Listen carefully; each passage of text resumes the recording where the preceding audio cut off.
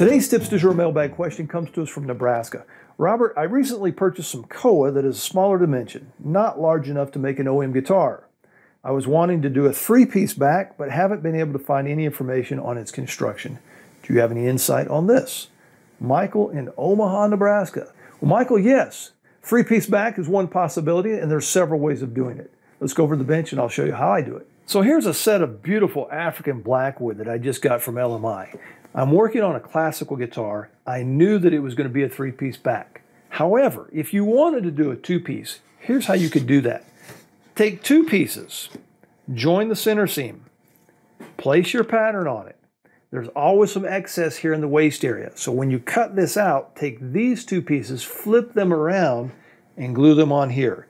And you now have a 4-piece back in essence, but it looks like it's just 2 halves because this will match perfectly if done properly. So that's the first way that you could use a set of wood that's too small for your pattern. Another way would be to just join the 3 pieces together. Then when you place your pattern on there, go ahead and cut it out as you normally would. And you have a couple of seams in there. Nobody will ever notice if done properly, especially for these darker colored woods. Probably the most common way of doing a 3-piece back is to make a wedge shape out of the centerpiece. Now you could use the same species of wood, like the African blackwood, put it in there, and if done properly, you would probably not even see that. However, if you want to add some character to your guitar, perhaps call attention to what you're doing here, you can add contrasting pieces of wood for your wedge. For example, a piece of rosewood, or even really extreme would be to put a lighter colored wood in there, like a piece of flame maple or quilted maple or something. And that makes a very interesting wedge or 3-piece guitar that would really call attention to your instrument, and you could do some decorative stuff like on your end wedge to match the wedge in the back and stuff. However, another way would be to use the same species of wood, and when you join it, just put a piece of purfling or something in there that would match your binding purflings. And you could do it like this, with a piece on each side here, or you could do that wedge and then put a piece of purfling on either side like that. And I think that's what I'm going to do, because on this guitar I could get really fancy with all of my bindings and purflings coming around and tie them all in together with the wedge and with the end wedge here. I think it'd be really sharp looking. So that's what I'm going to do, and let me show you how I do that. So the first thing I'm going to do is figure out which piece I want in the middle, and I think the way I have it oriented here is probably going to be the best way. And then place these on here and figure out how large of a wedge I want. You can make it very large, you can make it a little narrower. You may be locked into what you have to do depending on what size instrument you're wanting to make. I think I'm going to go with a little narrow piece there, but I need to have enough to make sure it's going to fit my pattern here. So just open it up until it fits your pattern. Also, you need to decide how far you want your pattern to go one way or the other. Do you want it to come to a point up here? Or do you want it to have very wide back here? Do you want it to match your end wedge? All of that can be determined when you do the design of the instrument. And I'm thinking this is going to have to be a fairly large wedge. So I'm thinking something about like that. To do it. And so now I'm just going to take my pencil. That way I know after I join it how I want to use it. And then come in and mark it here. And mark it here. Now I get to go to work with the joinery. That means using my bandsaw on this piece, get it close, and use my shooting board.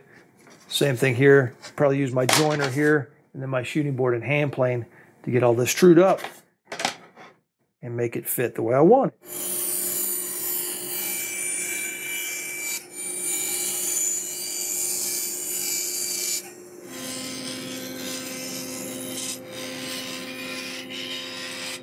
So here's what I've got after milling, and that's going to come together really nicely. And the good news is that the extra pieces you have, if you like what you get when your end result here, you can do it a couple more times because you have leftovers. So now I'm going to take my plane and my shooting board, and just true up that edge.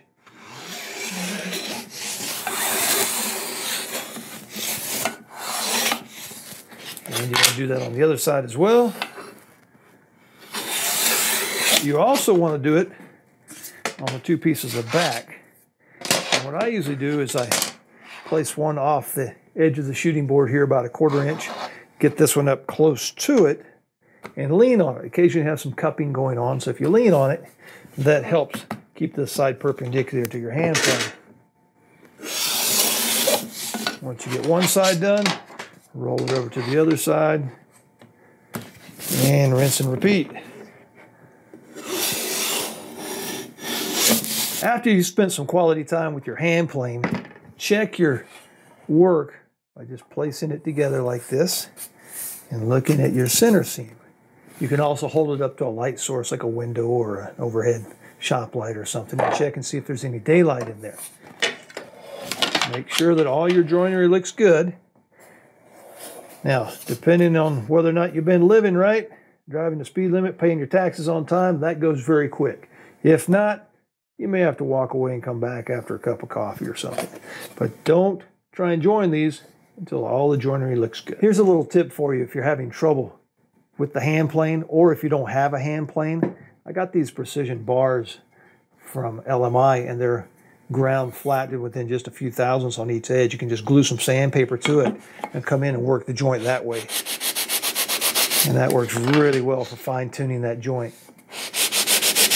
So here's my 3 pieces of African blackwood. I've worked the seams there, and once I put in a nice piece of white maple in between the joinery there, it's really going to dress it up. So let's join it together. So to join the pieces together, I'm using my LMI plate joining jig. I'm just going to stuff the maple purfling strips in there as I go, and I'm using LMI instrument maker glue for the adhesive.